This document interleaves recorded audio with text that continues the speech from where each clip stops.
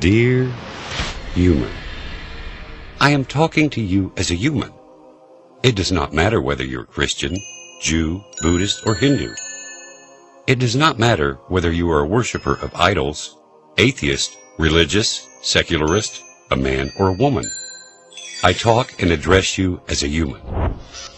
Have you ever stopped and asked yourself one day the reason why you believe in what you believe in? Have you ever thought about the reason for which you chose the religion you practice?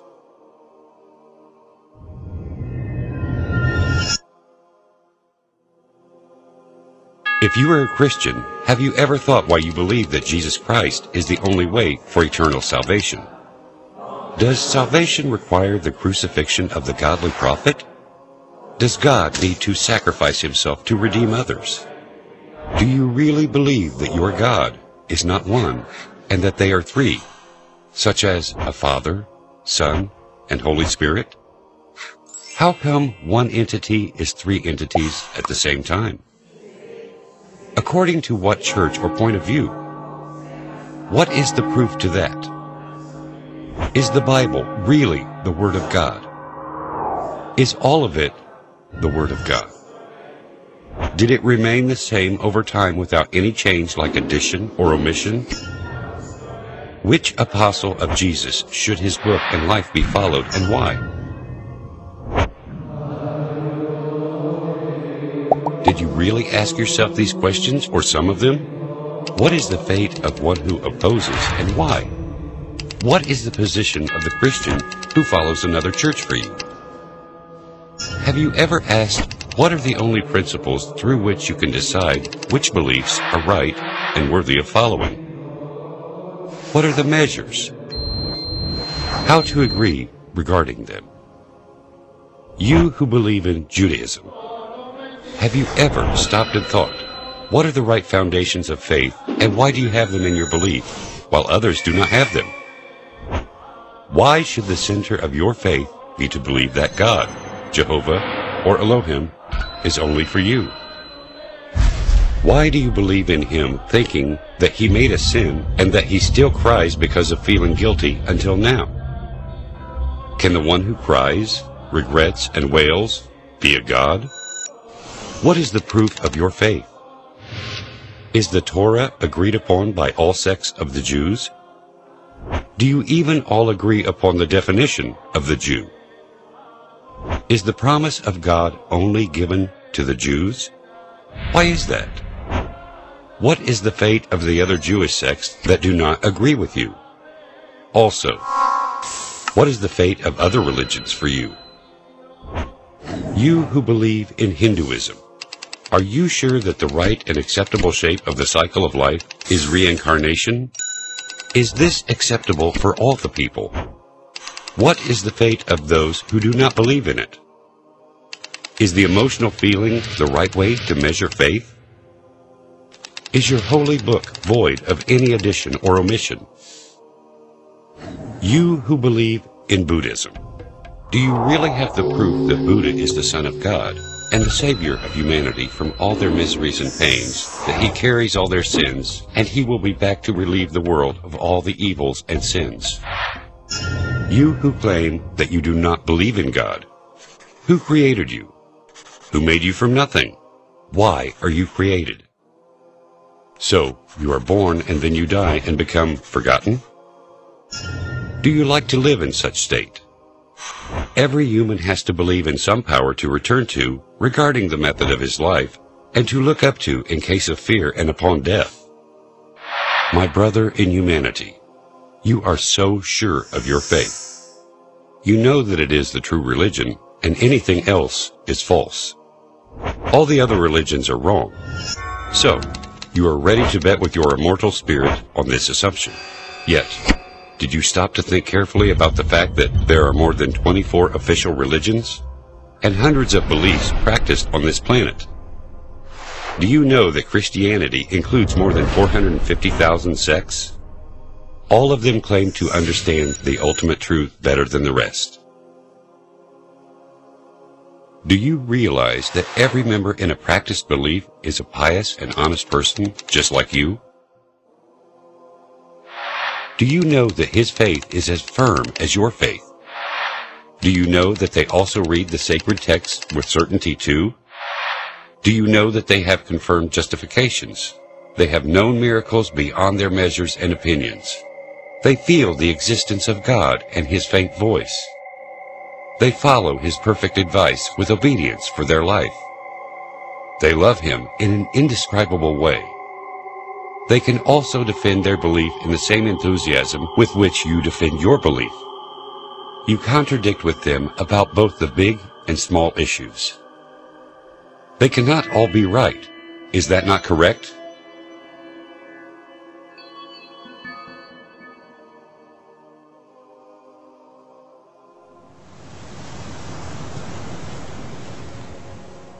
What are the measures which the rational people agree upon and which they can use to measure the nature of the true religion?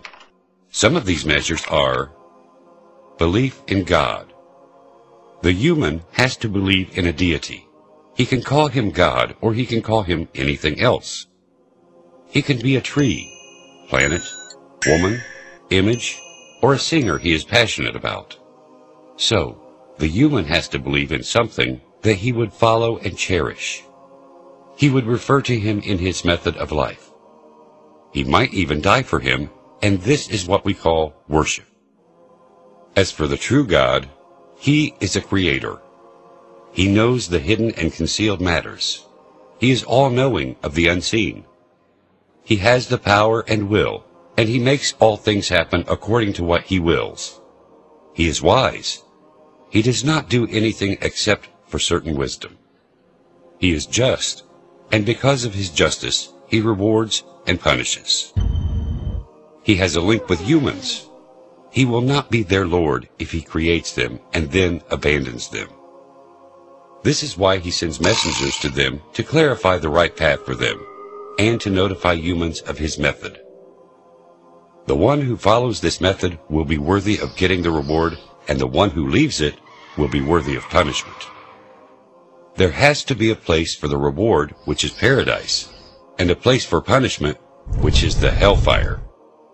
If he is not capable of admitting them in either of these places, then he is not a God. The religion. We need an accurate definition of religion because if it is a method for life and the path to the afterlife, it has to have attributes to consider it as the true religion. 1. It has to be close to the basic nature of humans, which represents all the good qualities and traits in humans. 2. Consistency. It has to be a consistent religion for all generations, countries, and all kinds of humans. It has to be a religion that does not increase or decrease according to desires. 3. The beliefs of this religion have to be clear and evident. There should be no visible and invisible matters, and this religion should not be a mediator. The religion should not be taken based on mere spiritualities. It has to have an evident and reliable proof. 4. The religion has to tackle all issues of life at every time. It has to be suitable for life and also the afterlife. It has to build the body, and it should not forget the spirit as well. 5. This religion has to protect the life of the people and their honors.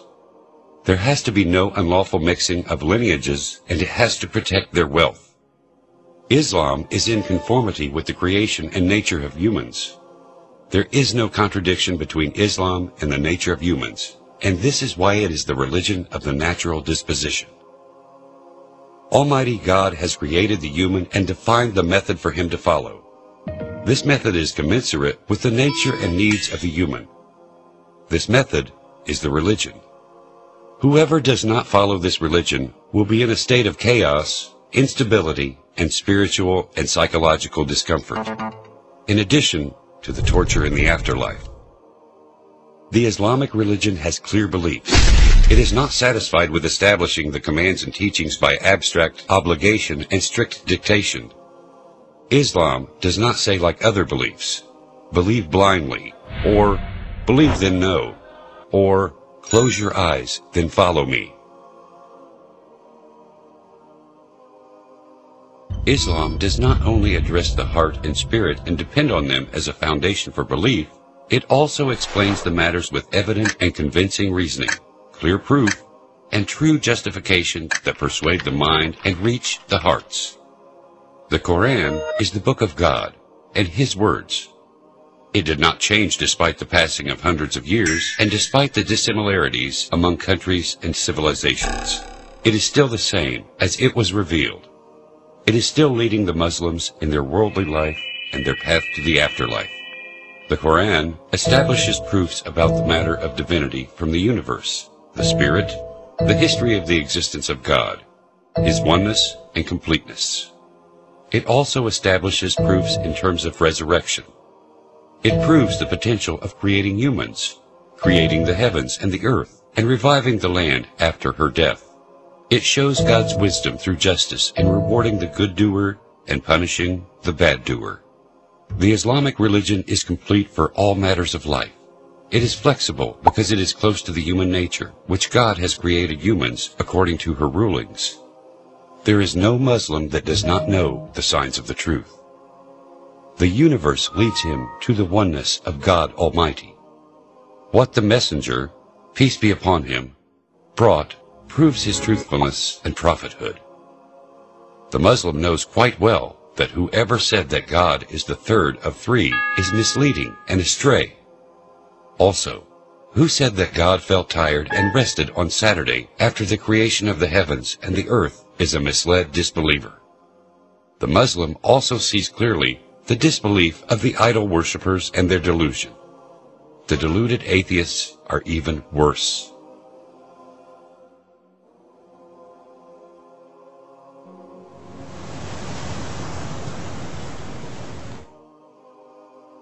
The human does not know the truth about his spirit and being. He does not know the future that he will face, and this is why the human being was not able to put permanent legislations and laws to fit every time and place. But the Almighty Creator is the all-knowing. He is the fully aware of the creation of humans.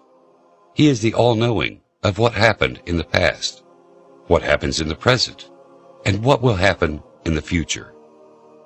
This is why no human can bring a permanent flexible Sharia or legislations that would fit every time and place, unless this human is a messenger from his Lord. Is it enough for us that our Islamic Sharia has ruled different cultures, in different countries, and at different times for hundreds of years? There has been no problem without a solution in this honorable Sharia. Now, at our modern time, the time of quick developments and outstanding innovations, this meaning is confirmed clearly. Our Sharia proclaimed herself even more in our time, despite the weakness of her people, because Islam conforms to the requirements and needs. Islam can develop without any decay over the centuries. Islam keeps its complete strength of life and flexibility. Islam is the religion that gave the world the most established and affirmed legislations. The Sharia of Islam surpasses any other legislation on the face of the earth. Make these words a starting point. Keep looking. You will arrive through your nature, heart, and mind to God, the perceiver, the initiator, the one and the creator of everything, because you are looking for the religion that would lead and introduce you to Him.